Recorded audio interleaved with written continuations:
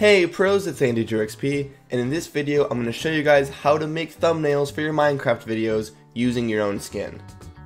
As you can see on the screen, here's an example of a thumbnail that I made for one of my Bed Wars videos using this tactic. Here's my very own skin. I decided to give myself a diamond sword and a fire charge. Here is another example of a thumbnail that I made, and I didn't just use my own skin, but I also used Googus's, Frosties, and DJ Devi Dev's for a Bed Wars video. Alright, so in order to get your own skin, you're going to go to novaskin.me. And that's going to bring you up to this website right here, and you can click Play Your Skin Editor to edit your skin, or to put it into different poses for thumbnails.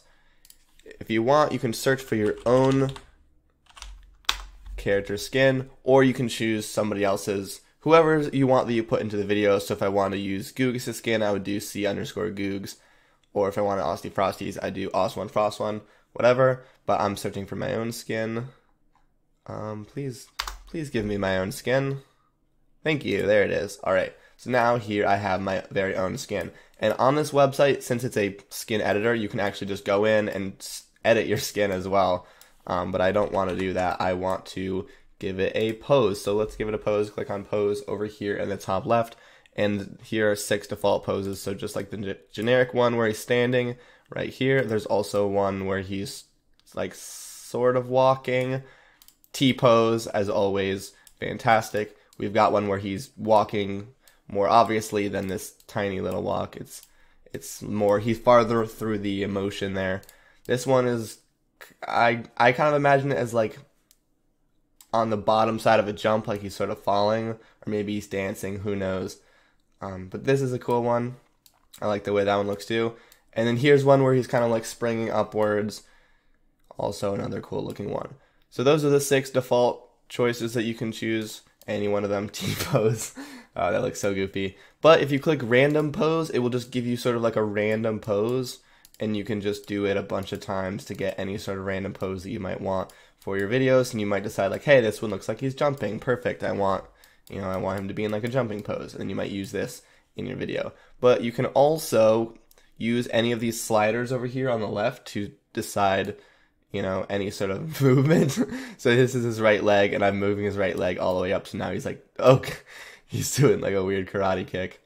There we go. See, now he's doing like a karate kick, and you can choose literally anything you want to change. So there's, their legs, their arms, head, body, anything that you would want to change that actually could change for like a Minecraft character. If you want to do something that's like impossible for a Minecraft character to actually do, then you can't really use this website. But there's so many different options for this, and almost all of the, well, actually, every single one of the thumbnails that I've created with my own character in it, I've used this website for.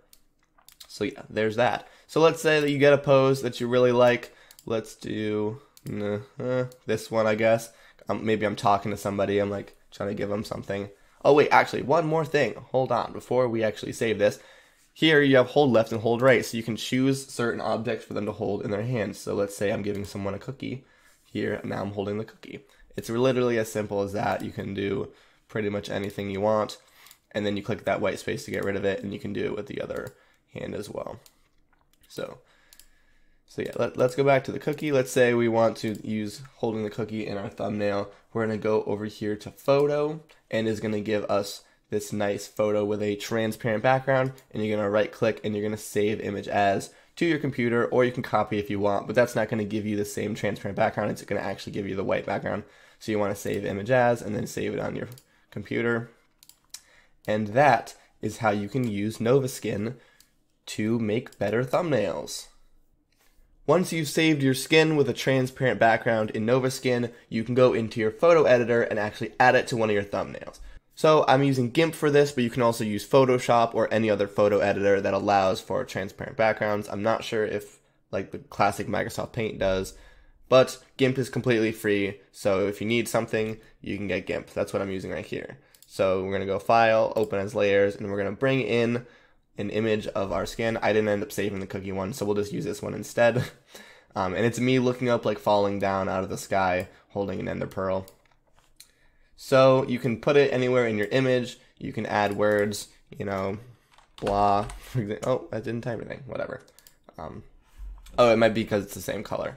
Anyways, doesn't really matter. The point is, You can put your skin into your thumbnails very simply after you get it on Novaskin. And it definitely adds for a better thumbnail because it's more personalized because you're using your actual skin as opposed to just the random generic Steve or just some other random generic skin.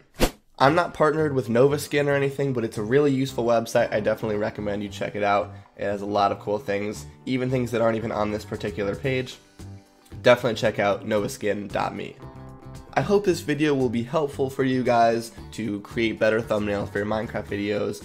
If this was helpful, please drop a like on the video. It'll mean a lot. It would mean even more if you could subscribe. Fingers crossed. Thank you guys so much. And thank you for watching the video. Peace out.